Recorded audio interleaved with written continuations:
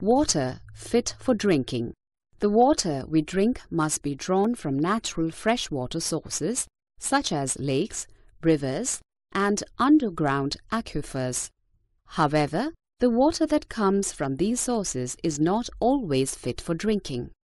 The impurities present in water can be of two types: insoluble or soluble impurities. Insoluble impurities are the impurities that do not dissolve in water. For example, mud, glass, oil, etc.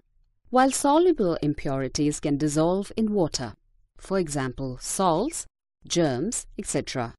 It is important to purify the water that we drink. Some methods of removing the insoluble impurities present in the water are sedimentation and decantation.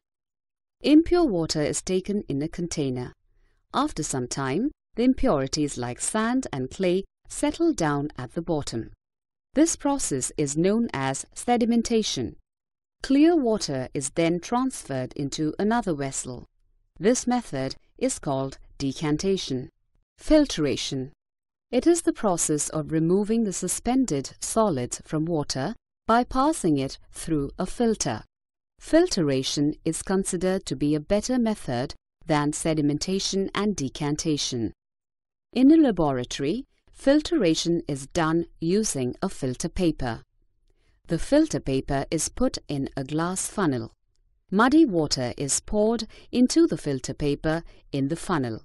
Clear water is collected in the beaker kept under it. The mud remains in the filter paper. Methods of removing soluble impurities.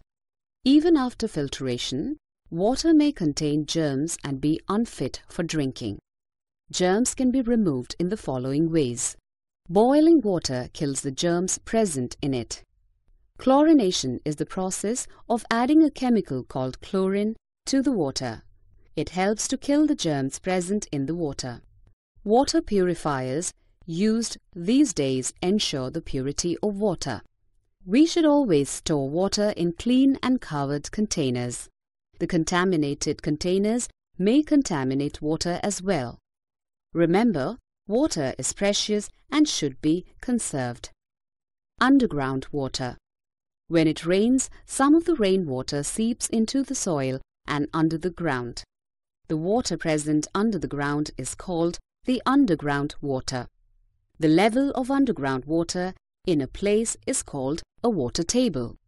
Underground water can be drawn out by digging wells and installing hand pumps.